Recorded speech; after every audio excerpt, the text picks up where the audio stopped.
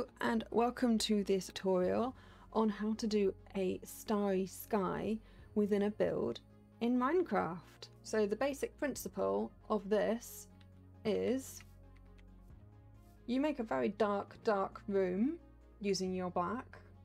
You put on a dark oak sign and then you pop glow squid ink onto it. And that's your star. That's literally it. That's how you make these. So things to consider is, of course, signposts can only be put on vertical surfaces. Of course, the other thing to consider is that this has to be pitch black, so don't forget to do some spawn proofing. Thank you very much and enjoy building.